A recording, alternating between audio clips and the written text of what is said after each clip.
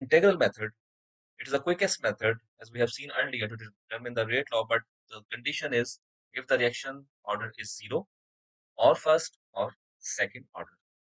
What we have to do in this method that we have to simply guess it.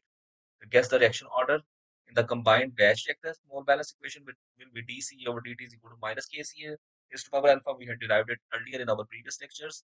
And now we have to assume the alpha first, like if it's a zero order, make the equation and then integrate. If it is first order or if it is second order, we have to simply put the value of alpha here and then we have to integrate the differential equation to obtain concentration as a function of time.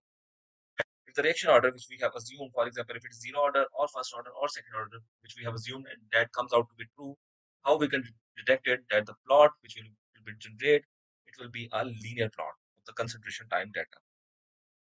But mostly, if we see, integral method is used when the reaction order is known and it is desired to evaluate the specific reaction rate constant at different temperatures to determine the activation energy. So there are two advantages of this method.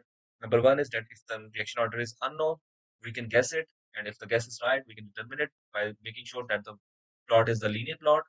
And the second one is that the most applications of this method comes when the reaction order is known and we have to determine the specific reaction rate constant at different temperatures to determine the activation energy. And it is important to know that how we can generate the plots. Let's come to the zero, first, and second order. For zero order, the equation will be dCA over dt is equal to Ra, and that will be equal to minus K. Once we differentiate it, at time t is equal to 0, Ca is equal to Ca naught, and at time t is equal to T, Ca is equal to Ca.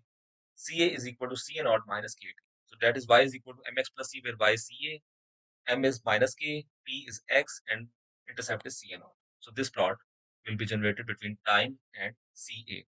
For first order, we say dCA over dt is equal to Ra, and that is equal to minus K Ca.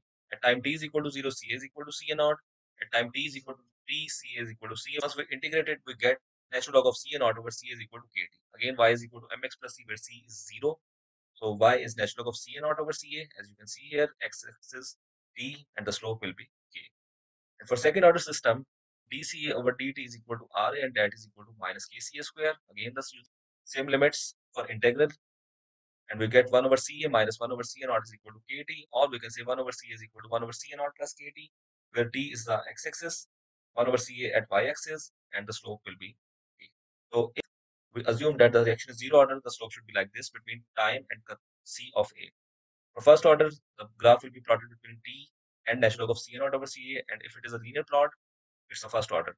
If it's a second order, the plot will be between t and 1 over Ca, and again it should be a linear plot. And if these three does not occur, it means we cannot use the integral method and we have to use some other technique.